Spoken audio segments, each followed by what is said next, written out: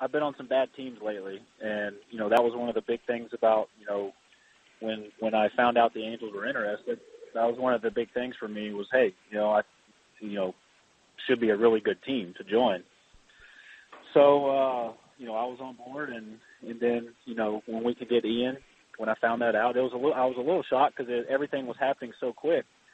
But at the end of the day, I want to win. So third base, I've already talked with or texted briefly with Eric Chavez. I'm going to pick his brain. I'm sure I'll be talking with Scott Rowland. I came up with him my rookie year and pick his brain a little bit. So I'm going to hit it head on.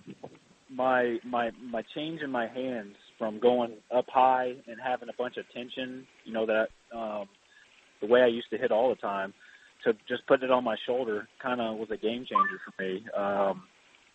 It freed me up mentally. I didn't have tension. I didn't have to think about anything but seeing the ball and hitting it or taking it, getting a good pitch. So, I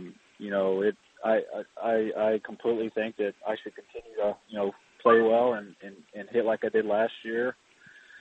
And I'm confident with it. So I'm looking forward to it.